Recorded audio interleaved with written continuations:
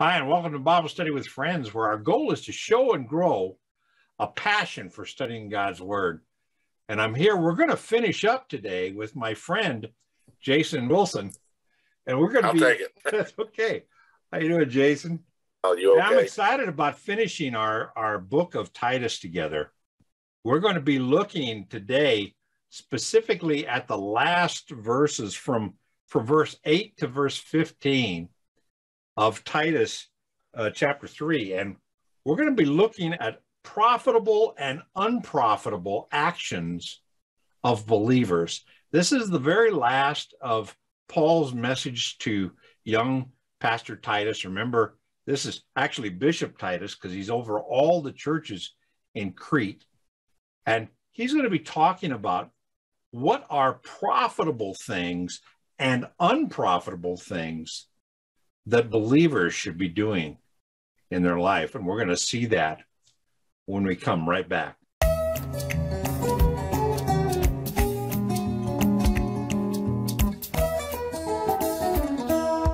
So hi, and welcome back to Bible Study with Friends. As I said, I'm here with Jason Wilson, and Jason and I are finishing up this great study. We've enjoyed this book of Titus, and we're going to finish up today. Now, this is a real Bible study. There's no script. There's no rehearsal. This is two guys getting together and just looking at the Word. And we're going to be asking you to join in and enjoy it. If it's a blessing, hit the subscribe button, hit the like button, comment. We've already gotten some great comments about Titus, and we hope that continues. To be honest with you, There's not a lot out there on Titus. No one ever preaches on it. No one ever really teaches on it. And I don't know why, because it's a great little book, and it's been a great series. But this is our conclusion to the book. And we're going to talk about today this idea of profitable and unprofitable actions of believers. Now, and, I was thinking the other day when we started this, is when you think about it in the beginning, he was going to talk about salvation, and he goes into false teaching. And so for him to have changed what he was going to talk about, there had to have been some urgency going on there. And I don't understand, there's an urgency now, I feel like, in this world to teach the book like this. And I think this, the very end of this conclusion really can apply to a lot of us in the church today. I think there are a lot of Christians who are spinning their wheels. They're really wasting their time doing some things that are not profitable for the body of Christ, nor profitable for their own spiritual growth. And this is really contemporary to today. We're going to start at verse 8 with this comment that Paul makes, and it's not a unique comment. He has made it a number of times. In fact, I've got right up here in my notes this idea of Paul saying this is a trustworthy statement. He says it in 1 Timothy 1:15. He says it again in 1 Timothy 3:1. He says it again in 1 Timothy 4:9. He says it again in 2 Timothy chapter 2, verse 11. And now he's saying it to Titus. So when he's talking to his young pastor friends, Paul uses this comment, this is a trustworthy statement. So from verse 8 to verse 11, here's the trustworthy statement. Paul is saying, listen, Titus, you can trust what I'm saying here. This is important. This is worthy of your trust. This is trustworthy. Concerning these things, I want you to speak confidently. Now, this is one of the things about being a believer. This is an action of believers that is profitable, and that is to speak confidently about the Word of God and about sound doctrine and what's profitable and what's not. Now, if you don't know, so you can't confidently speak, then it's a time to take the action of finding out. And that's where things like Bible Study with Friends comes in, because you can watch this video and many videos in our playlist and get a good idea of sound doctrine so that you can speak confidently. So I want you to speak confidently so that those who have believed God would be careful to engage in good deeds. That's the next action. That's great. What question can we ask ourselves from that when he says, this is a trustworthy statement. I want you to help believers be careful to engage in good deeds. What can we ask ourselves immediately? Yeah. And am I being careful to engage in good deeds? Yeah. In other words, being careful to engage in good deeds means we're not just doing good deeds to do good deeds. Yeah. We're doing some thinking about it. You and I were talking about making some decisions on doing some things, and we're thinking about what we're doing. We're not just doing stuff automatically, and frankly, we don't even know what we're doing half the time. We're being careful to consider what we're doing so that we can engage in good deeds with a full mind, really thinking about it. Right? These things are good and profitable. There's where we get this idea of profitable and unprofitable. These things are good and profitable for men and women. All right. He's just talking about believers here. And he says, but. Now, when we come to a but in English, that means that what we're about to read is a contrast with what we just read. So he's been talking about speaking confidently. He's been talking about being careful to engage in good deeds and doing things that are profitable, but avoid foolish controversies and genealogies and strife and disputes about the law, for they are unprofitable and worthless. And frankly, a lot of Christians get sucked into controversies, and many of them are foolish controversies.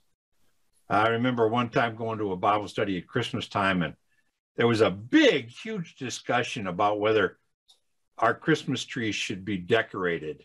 And if they were decorated, should we use colored balls on our Christmas? It was this big discussion. What a foolish thing to be wasting our time when we could be in the Word of God. Yeah. So Christians, don't get sucked in. It says here, this is a command, very strong in the Greek. Avoid foolish controversies and genealogies. Now, genealogies are interesting here. Now, this could speak to our Mormon friends who are very interested in genealogies. But this idea about genealogies and controversies about genealogies is where I'm of a certain genealogy and you're not. So somehow I am superior or inferior, or there's a huge difference in us because we come from different backgrounds. That's just crazy. And it's foolishness. And it says, avoid foolish controversies, avoid genealogies, and avoid strifes and disputes about the law. Now, this is not our justice system in the U.S. This is strifes and disputes about what is good and pleasing to God to do. Those profitable and engaging good deeds. Don't get involved in strifes and fighting about that. If somebody, I remember we were starting a church in an extremely wealthy section of Dallas, and because there were no churches up there, and rich people need the gospel. That's clear in the scriptures that many rich people Jesus talks to. But I had this young seminary student come and say, why are you wasting your time with a church for rich people when we should be doing a church for homeless? Well, in Dallas, there were a ton of ministries to the homeless and to the poor, but not many ministries to the wealthy. But he was all ready to go to the mat fighting about our actions, our engaging in good deeds, and the care we were doing. And this idea of I'm ready to fight and have strife over what I think is good deeds as compared to what you're doing for the Lord. There are many good deeds. Remember in 1 Corinthians chapter 12, it talks about the eye can't say to the hand, you're worthless, and the body can't say to the foot, you're worthless. Everybody has a significant role in the church. We should not be fighting over whether we're hands or feet for the gospel. And that's this idea of, that's an unprofitable pursuit. It says, avoid these things because they are unprofitable. Now up here, we've got profitable things, and here we've got unprofitable. And just take a second on your own, read these verses, and think about what's profitable in my life right now and what is unprofitable in my life right now as a believer. Am I arguing about politics? Am I arguing about all kinds of things that have nothing to do with sound doctrine and speaking confidently of the doctrine we have as Christians? Does that resonate with you, Jason? Yeah, absolutely. And now he's going to talk about people in the church. He's saying, now, besides avoiding these things, we should reject the men who are proponents of these things. It says, reject a factious man. After a first and second warning, this factious is, I want to have a faction over here, and I'm of a faction over here, and I want to fight about our factions. Reject a factious man. This is a man who goes after disunity instead of unity, and we're going after unity in the body. It says, reject them after the first or second warning. It said, go come to them and say, hey, brother, you're being divisive here. And then you reject them because you know that such a man is perverted and is sinning and being self-condemned. He's self-condemned because he is disobeying these rules about avoid these things, right? Now that actually ends the letter, the actual letter. But then he gives final instructions in the way of kind of greetings. He says, when I send Artemas and Tychicus to you. Now, Artemas and Tychicus, he is sending them with this letter. They're going to be carrying this letter. And he says, when I send them to you, make every effort to come to me at Nicopolis, for I have decided to spend the winter there. So he's out of prison. He's on a break from prison. He's going to go back soon for the second arrest and the final arrest. But he says, I've decided to go to Nicopolis for the winter, and come and join me there. And it says, diligently help Zenas the lawyer and Apollos on their way. Now, Zenas and Apollos apparently were traveling together and ministering together. Apollos was an evangelist. We see him in the book of Acts when he comes in, and Priscilla and Aquila help him understand the ministry of the Holy Spirit and send him on his way as a traveling missionary. And apparently Zenas the lawyer is traveling with him. Now, you are a lawyer, Jason, and I'm not going to hold that against you. But sorry, we see here, I've had guys get all excited. Hey, listen, there's a Christian lawyer. And that is true, but the term lawyer here is not a legal person who takes care of court cases. That in the New Testament culture was an advocate, okay? But when he's talking about the lawyer, he's talking about somebody who is an expert in the Old Testament law. They are a lawyer, literally. Yeah. So he's talking about help Zenas. Now, what's that interesting for us is that means that there were guys who were experts in the Old Testament who were absolutely believers, who we wanted to send on their trips. He was traveling with Apollos, and I imagine that would have been a dynamic thing about talking about how the Old Testament law, the Pentateuch, the first 5 books of the law, the Torah, applied to Christian living. And he says, send them on their way so that nothing is lacking for them.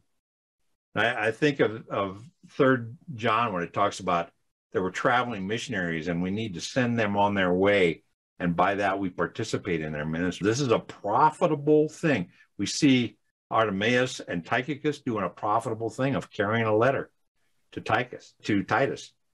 And then we see Titus and the churches in Crete, doing a profitable thing of sending Zenas and Apollos on their way and providing for them. Our people must also learn.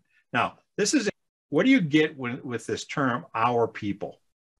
I think we're still talking about believers here.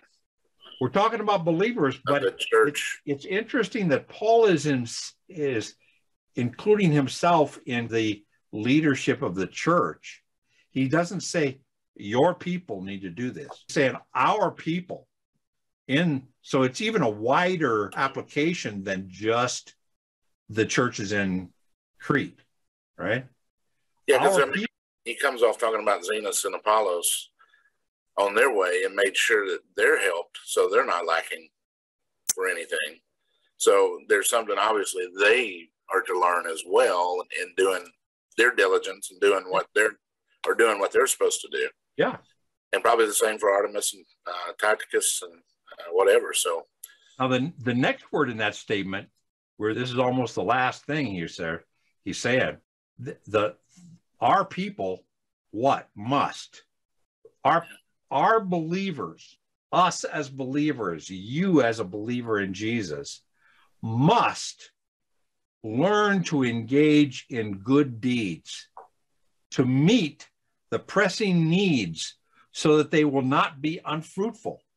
Now, that's interesting, that second phrase, so that they will not be unfruitful, is two things. We meet needs of people like Zenos and Apollos so that they're fruitful. And in the meeting of their needs, we become fruitful. And so by learning to engage in good works, we help others be fruitful, and we ourselves are fruitful. And if you don't do it, you're unfruitful.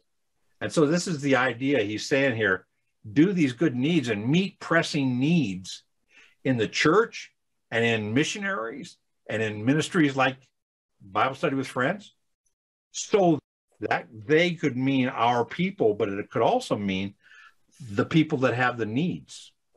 And then it says, all who are with me greet you. Remember, he had in the first imprisonment and coming out of the first imprisonment, he had a whole team of people that were coming and going and delivering mail and doing all kinds of things.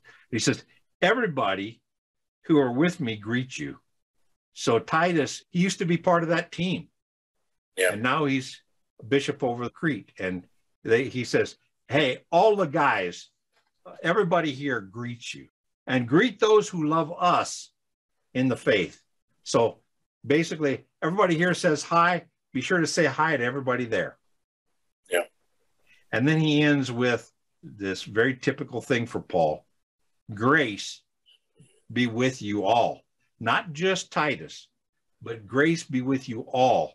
And you and I are included in that all. Yeah. And then that's finishing. So we can think about from 8 to verse 15. We can see a lot of examples, and we can see some specific commands. Avoid this, do this. In fact, be careful to do this. And we must, as believers, learn to engage in good works. Going to church and sitting on our hands in church and saying, boy, that was a great message. I love that music. That was terrific. Then going home and that's it. That's not engaging in good works.